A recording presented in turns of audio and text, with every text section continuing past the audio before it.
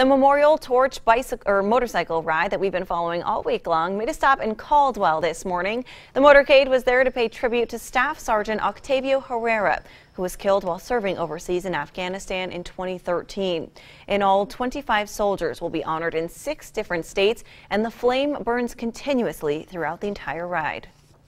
The emotions are high, obviously, but it's a great feeling. We appreciate all, and these men and women, I can't say enough about them. It's awesome. The crews from Oregon have visited families of 7 fallen soldiers in Idaho.